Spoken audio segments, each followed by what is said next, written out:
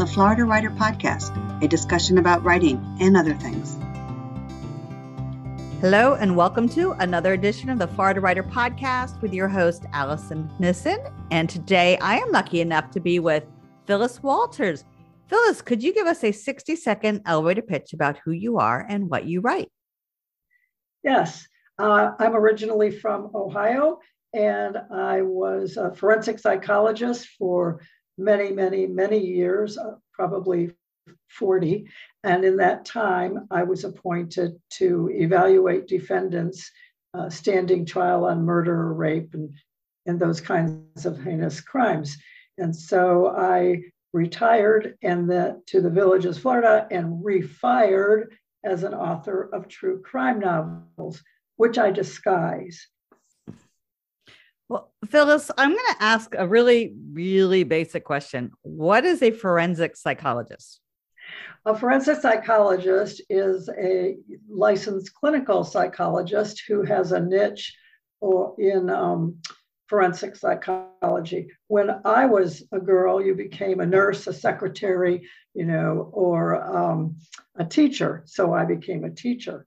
But thereafter, I was enabled by good fortune and blessings to go on to graduate school and become a psychologist, primarily in private practice, but also an adjunct in several of the Dayton, Ohio area universities. Well, there was no such thing as an internship in forensic psychology, but now there would be more advanced training. So we learned through continuing education and reading and those kinds of things, and used our basic skills as well in terms of being clinical psychologists. So it has to do with the law. Most of what I did was actually in family practice, doing evaluations appointed by the court for the parental rights and responsibilities known as custody evaluations. But those lawyers in a small town also do criminal law. And so that's how they engaged me. They trusted me and they engaged me in evaluating their defendants. Both the prosecutor's office and the defendant's attorneys would have me appointed by the judge to evaluate the defendant. So you would evaluate whether or not they could stand trial? Right. It might be competency to stand trial that would be an issue. It might be sanity. It might be mental, not capacity, but whether they were not schooled enough to understand the charges, or if they were mentally handicapped in any way, things of that nature. So I did that. Oftentimes it was a second opinion. An agency might conduct the first evaluation, and then someone would be disturbed by the recommendations, and they would ask for a second evaluation, and that would be me. And that's why both sides ended up using me, and then they would hold their breath and hope that I would see it in the best interest of their position as prosecutor or as defense attorney. So that's what a forensic psychologist does.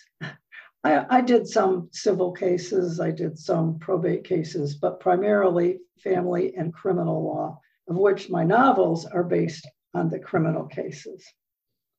All right. I imagine some of those cases were really disturbing, juicy. I'm not sure what the right word would be for a writer. Well, they are. Everything happened in the Dayton, Ohio area, but I grew up in Toledo and I was there until after my PhD.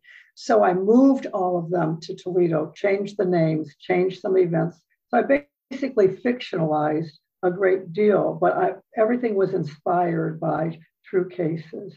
The Christmas Slayings was my first novel because this one girl, was on my mind for 25 years. And I decided that I wanted to write about her story. So she is in prison for life without parole and never held a weapon. She was with this small group. She made poor decisions. I'm not saying she was a nice girl, but she testified against the shooters, and this was the deal. And I don't consider this much of a deal.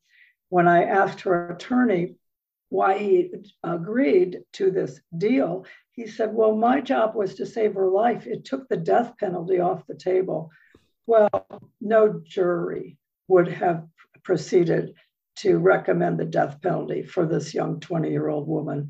With my testimony about her background and all the things that led her to be where she was, they killed 6 people the week before Christmas that year.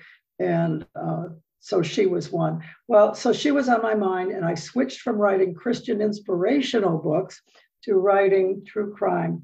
After I wrote the book, I had the opportunity to become her pen pal. I did not communicate with her until after I wrote the story, Disguised.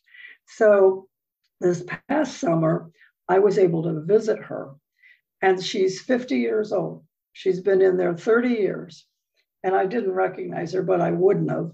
And I said to her something about her appearance, and she said, well, I had sandy brown hair till last week. I said, you did? She said, I splurged. So she has this short, dark hair, sort of a bob, sort of like your hair, Alison. And she said, and it included a shampoo. And I said, well, tell me, do you mind me asking what it cost you to splurge? She said, $9.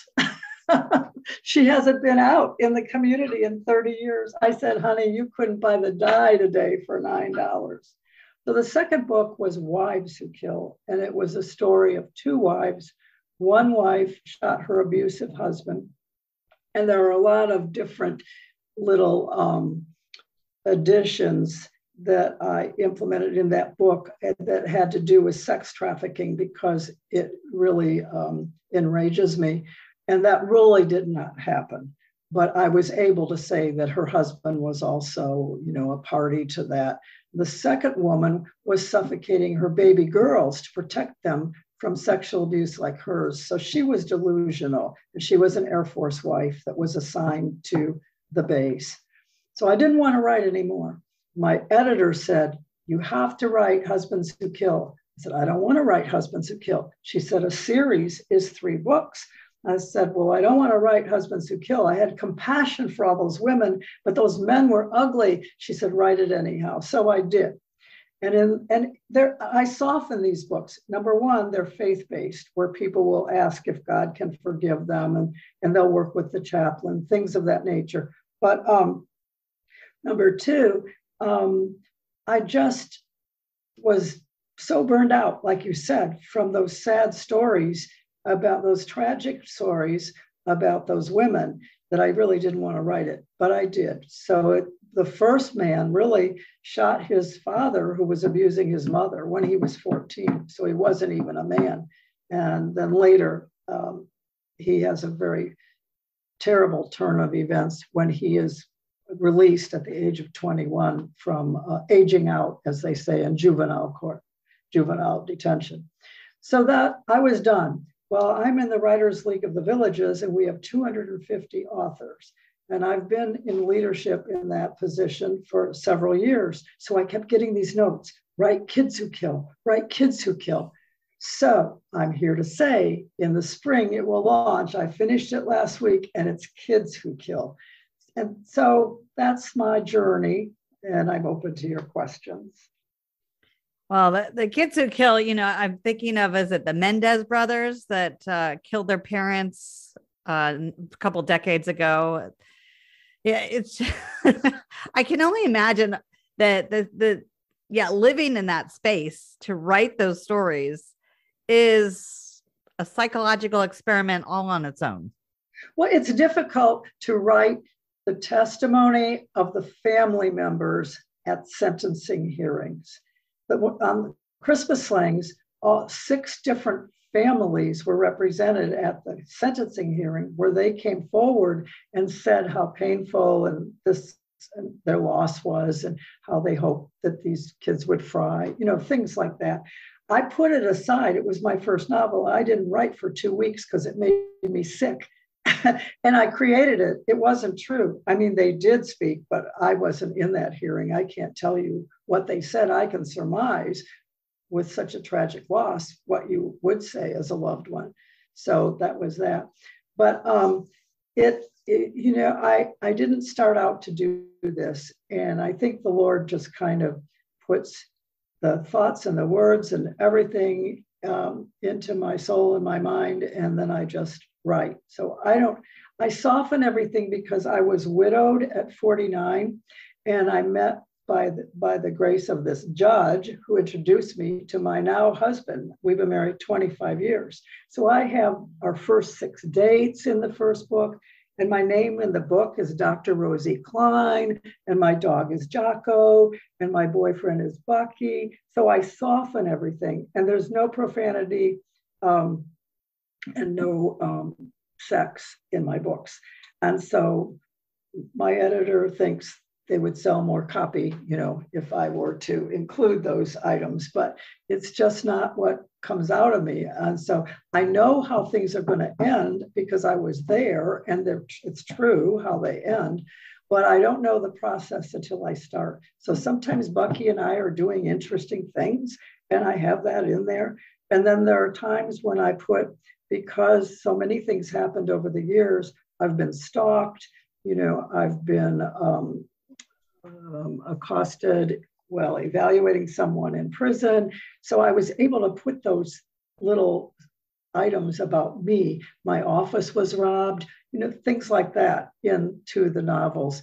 And it kind of takes the edge off the reader who's hearing about these sad stories. How does your expertise as a psychologist help you create believable characters? I think my life's journey helped as much as my clinical psychology background. I really marvel at these young women who can write when they have no life experiences, like I said, where I can pull in items and then create backstories and things about those things that really did happen in my life, generally professionally, but also personally. So being a clinical psychologist, in terms of the direct examination of the client, that certainly would have been critical to being able to evaluate competency. And the fourth book, the boy is deaf. So I had to have American Sign Language interpreters in all of the interviews with him. And so he was deaf. He went to an upscale shopping center in Columbus, Ohio, and he stole a car from the parking garage. And guess what's in the glove compartment? This is true, ladies. Our registration with our address. So he goes to her house to burglarize it, but she was there, so he killed her. And he abducted her 4-year-old son. Well, he left the little boy out almost immediately at a rest area on an interstate where he knew that the State Highway Patrol would take him home safely. So that's that. So obviously, the attorney, I believe, the first attorney wanted me to say that he wasn't competent because the first attorney didn't want to have to take the time that it would take with someone signing everything his client would be saying to him. So then a private attorney rather than a public defender was appointed by his father.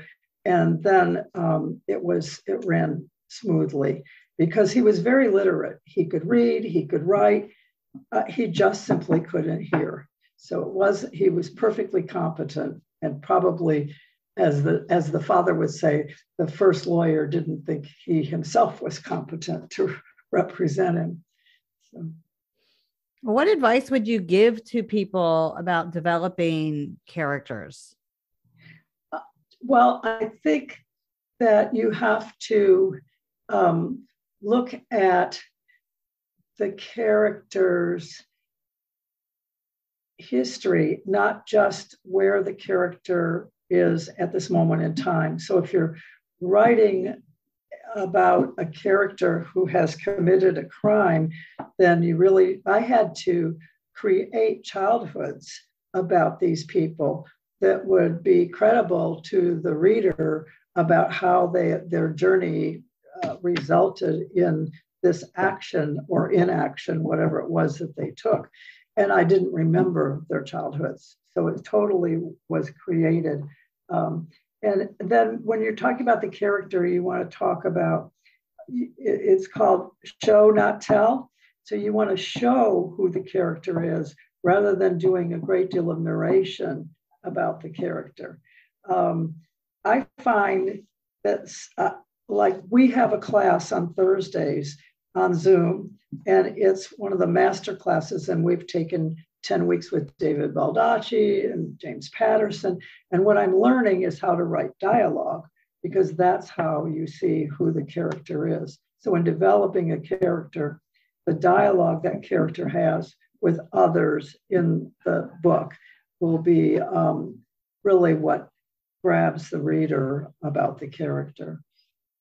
Well, Phyllis Walters, how can people get in touch with you? How can they find your books? I'm on Amazon. I'm on thewritersmall.com. And my email address is phylliswaltersauthor@gmail.com. So that's easy enough. They'll remember me because it's like Barbara, but she's rich. Phyllis Walters, all one, and author, all one. Phyllis Walters author at gmail.com would be a Phyllis, great... Are you ready to switch to our rapid fire questions? Oh, sure. Let's do it. Do you have any books on your nightstand? Yes, I do. I have, it's called Ruth Drowned. And there's this lending library down the street in front of someone's house. And you just put a book in and take a book out. And this is some author, I don't know who to tell you right off the bat, but it's her first novel. And it's about a little girl. It's called Ruth Drowned. But so far, Ruth is perfectly alive and well telling her story. So I don't know if she drowned and came back or what it is. Well, it sounds interesting. And I also have the Bible because I start every day with scripture. I read from the Old Testament, I read from the New Testament, and I usually use a women's devotional Bible because then it has inserts of great little excerpts that women have written where a verse has touched them. Do you have a favorite holiday? A favorite holiday? Yes, Christmas. Unfortunately, my own sons are not in the area, so I wasn't able to spend any holiday time with them. But one's in Michigan, one's in Ohio, one's in California. But my husband's side of the family all followed us to Florida. So we have had a lovely time with the children, grandchildren, and great-grandchildren on his side of the family. And the birth of Jesus is just always touching.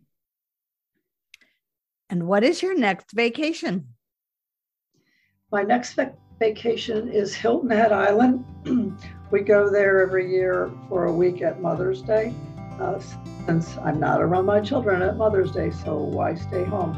So we have a week, the second Sunday in May in Hilton Head. And that also inspires me to write, because just sitting on a balcony, looking at the water, or walking on the beach, and actually my Christian devotional novels, they aren't novels, my Christian devotional books were written in that manner by sitting on the beach, walking on the beach.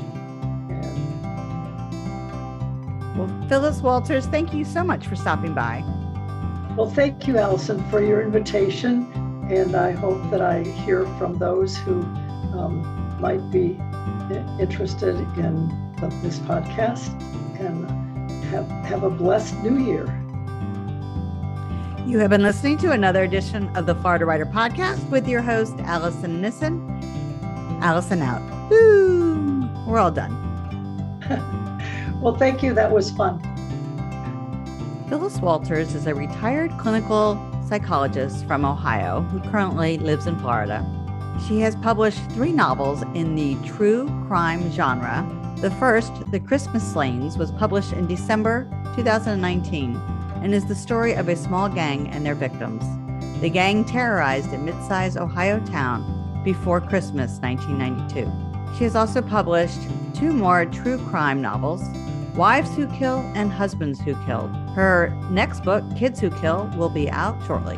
For more information about Phyllis Walters, visit her on Amazon.com. For more information about the Florida Writers Association, visit us on the web at floridawriters.org.